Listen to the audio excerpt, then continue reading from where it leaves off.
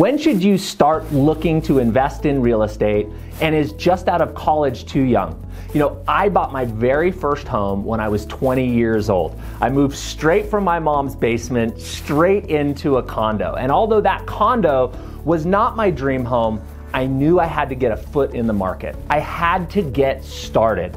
And fast forward 20 years later, that property has increased in value by over 400%. Now, I don't own that property today, but when I sold it, I did so completely tax-free.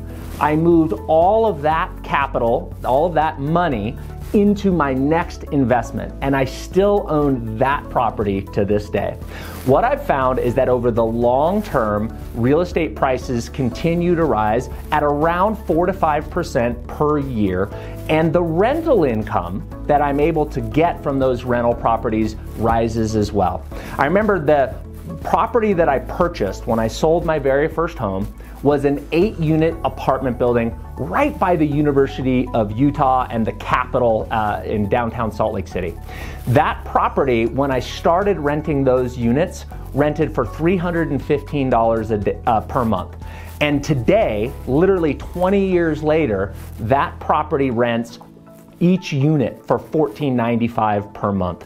So over the long term, what you can anticipate with real estate is that there will be ebbs and flows. There will be ups and there will be downs in value. But as long as you have cash flow, meaning the rents that you're receiving is greater than your mortgage payment and any kind of typical normal maintenance that's going to be due, you're going to see increased rents, and the longer you stay in the property, the more advantageous, the more cash flow you will be able to create as a real estate investor.